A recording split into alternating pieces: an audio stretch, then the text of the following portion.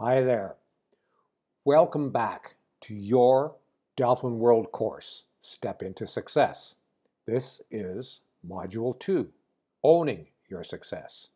If you have not yet completed Module 1, Defining Your Success, please go back and do that before continuing with Module 2.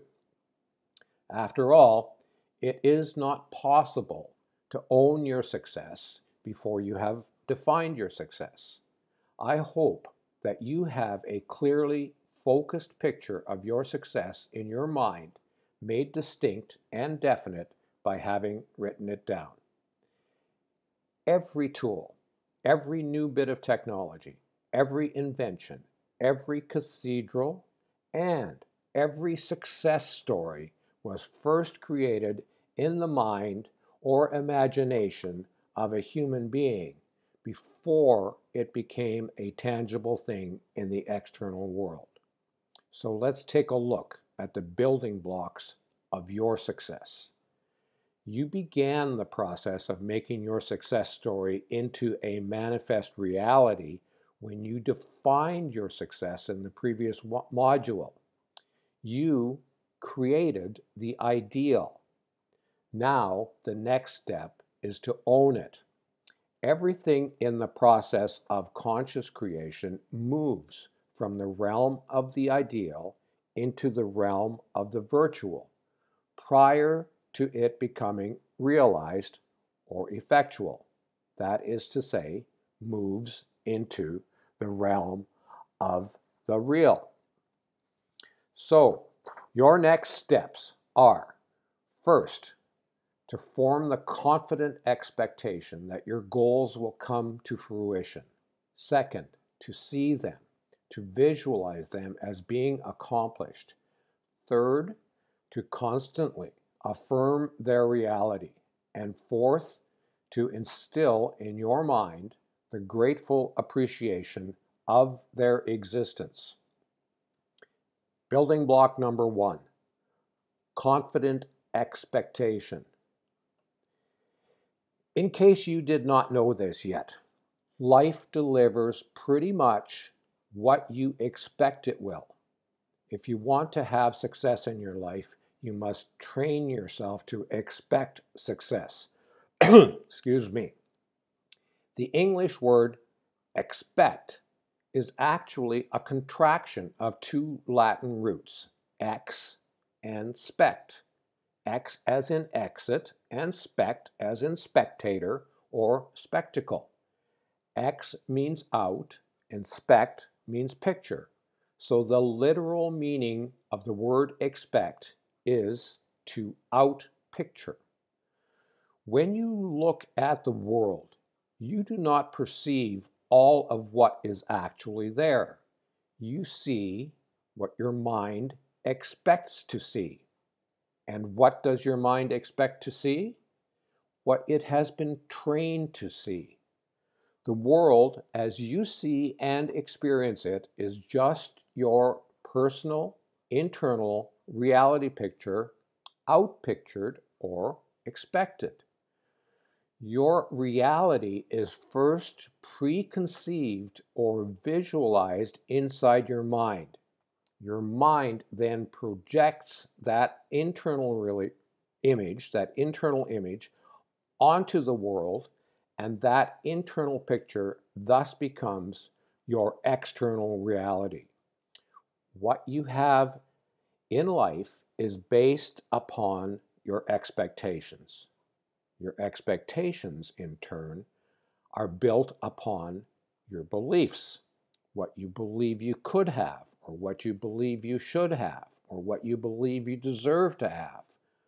Where did you get those beliefs about your possibilities, potentials, limitations, and deservingness? Mostly, you inherit them. You just take them on, assume them, without examining them for veracity or usefulness. If you ask most people, why do you believe such and such? Most will answer, because it is true. No matter what rationalizations or intellectual convolutions are brought to bear to attempt to prove how or why something they believe is true, in the end, it is really no different than the childish refrain, why? Because. People generally do not know the genesis of their beliefs. That is, they do not know how and why they came to hold those beliefs. And critically, they have not ever asked themselves if those beliefs serve them in any way to create success in their life. So take a moment and check in with yourself to ask these simple questions. Do you truly believe it is possible for you to achieve a large degree of success? Do you believe that you deserve to have a large degree of success? Do you believe that the world is set up to support your success? Do you believe that success is your birthright, or is it something to be earned?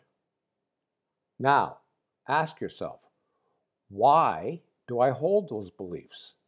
How did I come to have them? Do those beliefs serve me in any way? How? What personal expectations do I have that have come out of those beliefs? Tough questions, but worth asking. From the moment we arrive in this world, we are trained to expect certain things, or trained to expect for things to be a certain way. Our culture, our personal experiences, our parents, our education, our peers, all serve to train us to have certain expectations in life. And for the most part, these expectations are self-fulfilling prophecies. We expect something, it shows up, we then say, see, it was true. We do not even consider the possibility that it is only true for us because we first believed it to be true and then expected it to be the way things are. We ignore the fact that if we had held different beliefs and expectations, the truth would prove to be different. Now, you might say in response to my statements above, I did not expect my life to turn out this way, or I did not expect the world to be this way. It just is the way it is. And to which I will reply, so, what exactly were you expecting? If you have asked yourself the questions about your beliefs I have just suggested, I think you will see that you have pretty much the results that you were expecting to have, and that if you critically and honestly examine your core beliefs, you will understand why you were expecting exactly what you have. So, let me affirm, if you desire to have a meaningful and measurable amount of success in life, you are going to have to train your mind to expect success. Not hope for, not wish for, not even just plan for, but fully expect success. To do that training, you are going to need, excuse me, to do that training, you are going to need to provide new information to your mind so that it can be convinced to take on different beliefs. You will need to undertake a program to consciously brainwash yourself. I ask you to seriously consider the idea that your mostly unconscious expectations are the way your subconscious visualizes your world and your results. It may be necessary for you to do the work to override those deeply held beliefs, suppositions, and expectations. Remember that expect means to outpicture. Fortunately, there is a way to do that, to train your mind to have the confident expectation that your success will come to pass. First, you must begin the habit of substituting conscious and intentional visualization for the unconscious visualization that is taking place. One of my favorite writers is a guy by the name of Mark Twain. He once wrote, "You can't depend on your eyes when your imagination is out of focus." So how do you use conscious visualization to override the unconscious, pre-programmed visualizations? How do you use that creative workshop of your imagination to reprogram your mind? One of the most popular and proven ways is to create a vision board or a dream book. So allow me to tell you a personal story. Back in March of 1995, my partner at the time, Sandra, and I decided to create our personal and shared dream books. So we went out and bought school exercise books, you know, those multi-subject 8.5 by 11 ring spiral bound exercise books. Okay. We then took them and divided them into sections. Financial and business being one section, travel and adventure being another one. For example, our relationship, of course, mattered, so that was a primary section of our books. Spiritual ideals, many different areas of our life that we had ideals that we wanted to create for ourselves. We sectionalized these books, okay, created departments, if you will, in each of these books for each of the areas in our life. And then we went out and we collected a whole bunch of magazines. We got some colored markers. We even bought tubes of glitter and a bunch of quotes that we liked. And then we started creating our dream books, okay? Pasting pictures, writing down things with colored markers, putting sparkles on it, doing all of this wonderful stuff. We took a whole month to do this, okay?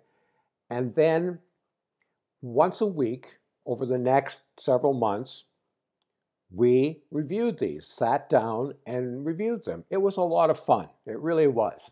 It was childish perhaps, and it was playful. It was all of that. But it was a great thing to do. It was a lot of fun. And then in September of that year, we packed up all of our stuff into boxes, packed a couple of suitcases, moved to California to start Delphin. Put all of the boxes of stuff that we, including those dream books, into my brother's basement. 5 years later, we came back to Canada for a couple of months. We unpacked those boxes to find our vision books. And lo and behold, upon reviewing those vision books, which was a lot of fun to go back and see all the things we'd written down, we found out 90% of those things that we had written down that we wanted to create had come true. In 5 years, 90% had come true. And guess what? Many other people over the years have reported to me the same results. And they usually say, I wish I had imagined bigger and bolder. So build that vision board or dream book and dare to dream big. My next recommendation is to practice alpha state visualization. In the everyday, ordinary waking state of consciousness, your mind is quite active and produces the beta state of neural activity. In contemplative or shallow meditative states, your calmer mind produces the alpha brainwave state. Without going into the whole long discussion about the details and intricacies of these states of mind and the resulting measurable brainwave activity, let's just say that when you are in alpha, it is easier to focus your attention and your intention, and as a consequence, you are able to consciously direct your creativity. It is therefore easier to create and reinforce new neural pathways in your brain. In other words, in alpha, you can overwrite old, non-productive programs with new, desired programs, creating, reinforcing, and imprinting desirable mental pictures while you are in the alpha state is therefore a very effective way to reprogram the subconscious and to create those new neural pathways. Back in the day, half a century ago, when I first learned meditation, a person was required to practice a fair amount of daily discipline over a substantive period of time in order to achieve even a moderate ability to get the alpha brainwave state that reflected a focused and calm mind. These days, with relatively recent understanding that specific sound vibrations can induce an alpha state in most people in a matter of minutes, there is no excuse for anyone to say that they do not have the time or discipline to meditate. They may not have the desire or the will, but they cannot ever pretend that it is too difficult or not worth the effort. All you have to do is log into YouTube and you will find scores of carefully crafted examples of videos designed to put you into a meditative state. Simply search for binaural beats or solfeggio sounds. So I'll spell that for you. Solfeggio. Okay. Once you are in that mild meditative or semi-trance state, you need to visualize your success. Start by reviewing your vision board or dream book in order to stimulate those mental images. In order to get to the place where you can, with your eyes closed, create a movie of your successful life to see it play out in your imagination. If you do that often enough, it will become that confident expectation that will outpicture into your reality picture. If you have any real passion for the success story you have created for yourself, this internal movie that you are writing, are directing, and are playing the starring role in will be much more entertaining than any of that crap you habitually watch on TV, and even better than the Oscar-winning movie of the year. I would also suggest that you read a book entitled Creative Visualization by Shakti Gawain. Sandra and I had both read this book prior to creating our personal dream books, vision boards. Okay, enough about visualization. Let's talk about affirmations. When I say the word affirmation, you might think of positive thoughts written down on Post-it notes and stuck to your bathroom mirror or fridge door, or some motivational phrases repeated to yourself at odd times throughout the day whenever you remember. Yes, those can be called affirmations, but they are the most insignificant form of affirmations. Every thought you think, consciously or not, is affirmation. And perhaps you have not paid attention, But if you do, you will notice that you talk to yourself all day, every day, until and unless you start paying attention to that self-talk. It mostly occurs in the background without your notice.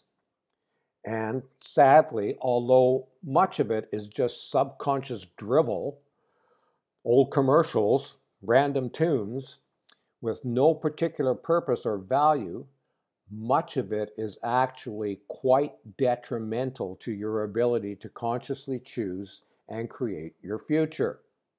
It is pretty hard to write the script of your success story when your editor is the monkey mind constantly overwriting your story with useless drivel or negative old programming. The majority of that conversation you are having with yourself, although most of it occurs beneath your conscious awareness, is how you describe reality to yourself. Let me say that again. Your self-talk is you describing reality to yourself moment by moment. You are quite likely mostly unaware of what you're telling yourself. It is relegated to your unconscious conversation with self. So, how could a few positive affirmations repeated infrequently possibly supplant those 60,000 thoughts per day that run through your mind? I am not suggesting here that those consciously chosen positive affirmations pasted to your bathroom mirror are not useful. Over time, they too will become part of your internal conversation. However, unless you take control of that tape loop that runs constantly in the background, you will be struggling. If those little post-it notes are only a minor part of that internal conversation and they are in conflict with the rest of what streams constantly through your mind, they will not have much effect on your essential beliefs about your life and the potential you have to self-actuate. So, how do you take control of that endless background chatter? First, start paying attention to what you are thinking.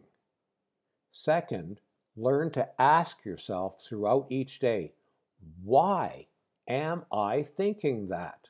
Does it serve me to hold that thought? And then start intentionally replacing any negative or non-supportive thoughts with those positive affirmations. Okay, I'm going to suggest another book here for you.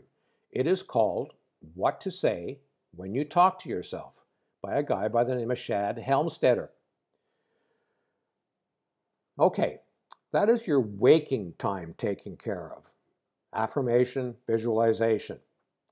You know this, but allow me to remind you. When you are asleep, your conscious mind is on pause, and your subconscious mind is not. It is quite active. It continues to run on autopilot, replaying previous programming unless you tell it what to do while you are sleeping. This is where you get to use gratitude to trick or train your subconscious to do the heavy lifting of reprogramming that background self-talk for you while you sleep. Gratefulness brings a great fullness to life. The choice to adopt and hold a moment-by-moment attitude of gratitude is the choice that differentiates those who suffer the slings and arrows of misfortune and those who are blessed with a joyous and abundant life. Yes, that is correct. It is not the actual events and circumstances that occur during one's journey through life that determine whether or not a person is happy and prosperous. It is the conscious and willful choice to be grateful for all the bounty that life has to offer and to be grateful for the opportunity to participate in and contribute to the experience of life, which enables and empowers any individual, regardless of circumstance, to have a fulfilling life. Like everything else, on the path to mastery, gratitude is a choice. You can choose to wait for some meaningful, pleasant situation to arise and then feel gratitude in response, or you can choose to be grateful at all times, in all circumstances, and watch as the world conspires to assist you in your path. If you are grateful for what you already have, the world will conspire to give you more to be grateful for. If you are resentful of what you already have, the world will conspire to give you more to resent. You attract how you are being. Moreover, the true master learns to be grateful in advance for the things that are idealized and desired. Why? Because being grateful in advance for some attainment or accomplishment does two very important things. One, it tricks your subconscious mind into believing that the goal is certain.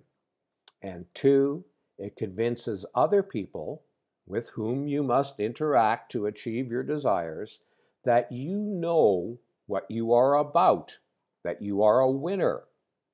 When your subconscious is convinced that the goal is certain because you are already grateful for having it, it will provide the ways and means of fulfilling or achieving that goal.